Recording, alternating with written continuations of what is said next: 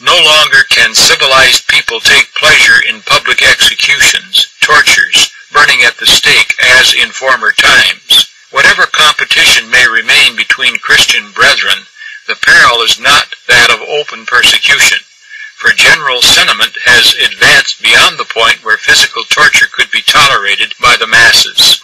We have come to the time when Calvinists erect a monument to Servetus, expressing dissent from their great leader's mistake in causing a Christian brother to be burned.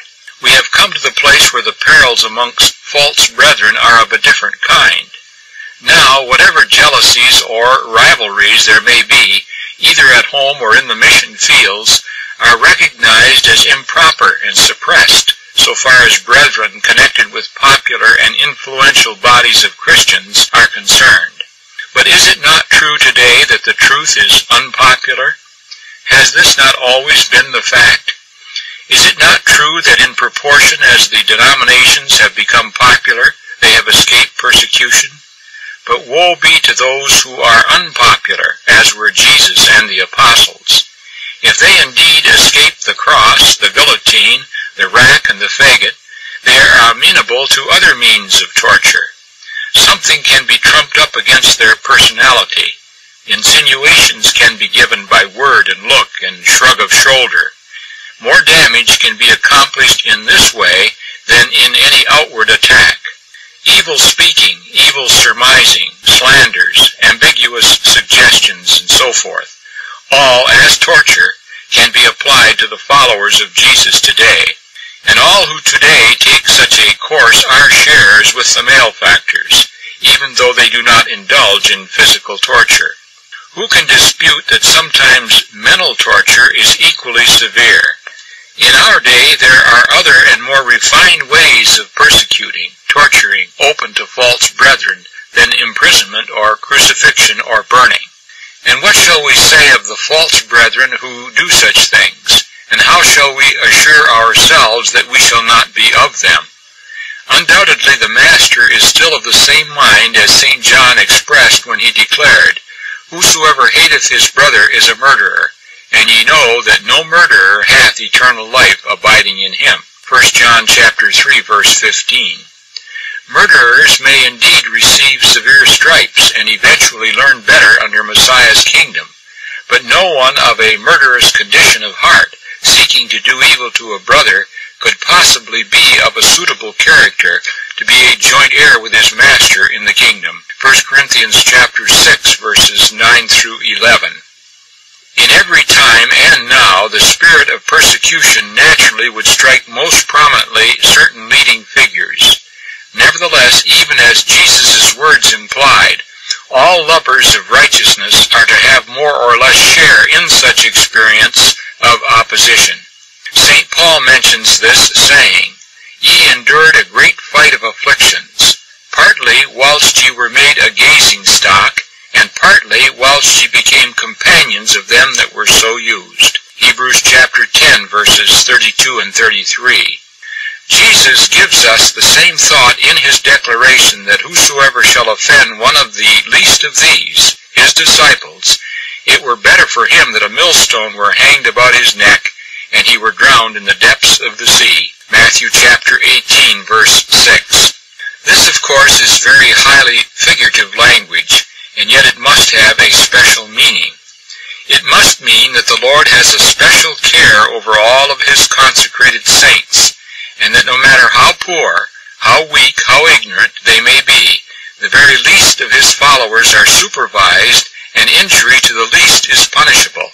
Of course, there would still be an awakening from the dead for the one who was drowned in the sea, and so there are possibilities of help and recovery for those who would stumble the Lord's little ones. Nevertheless, the intimation is that of drastic punishment.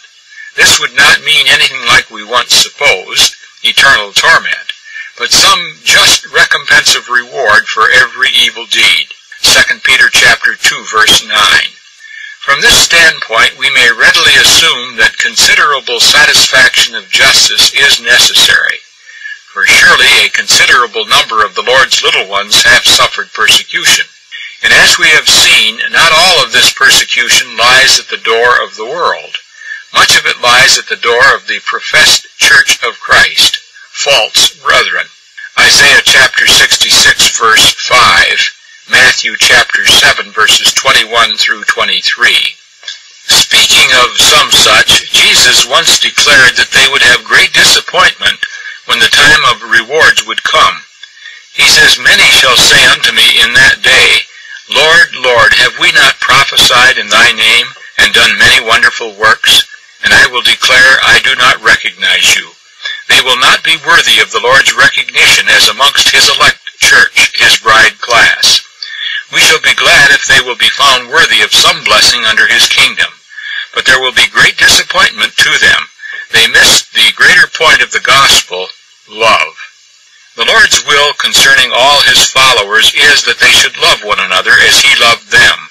St. John expressed this sentiment, saying that as Jesus loved the church and laid down his life for the church, so also his followers should lay down their lives for the brethren. 1 John chapter 3 verse 16.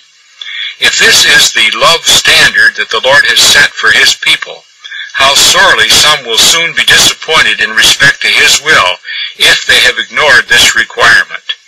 If, instead of loving the brethren and laying down their lives for them, they say all manner of evil against them, etc., what then? Then they are false brethren. Then they are the peril of the true brethren.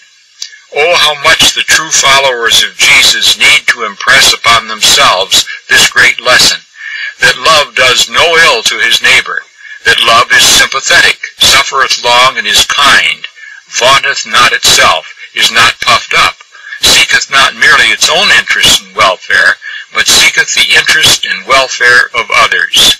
The supreme test of our loyalty to God is our love for him, and this love is manifested by our desire to do those things acceptable to him. There is little that we really can do for the Almighty. He is so great and we are so small. But if we have his spirit of love, then we shall love all those who love him, and our conduct toward them will demonstrate the real sentiment of our hearts.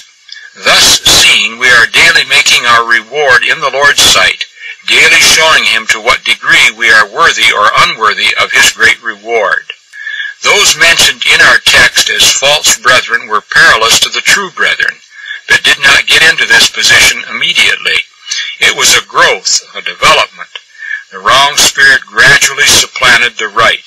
It is well that Christians note this insidious canker which gnaws at the root of brotherly love, tends to poison the spirit and to bring forth the evil fruitage mentioned.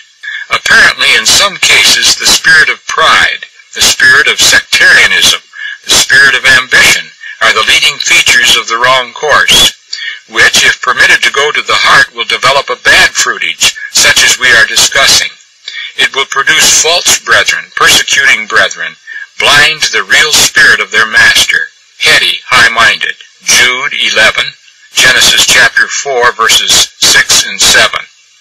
Let us then, beloved, be more and more on guard against the encroachments of the adversary upon us as new creatures. Let us be more and more zealous for the Spirit of our Master and show forth the praises of him who has called us out of darkness into his marvelous light.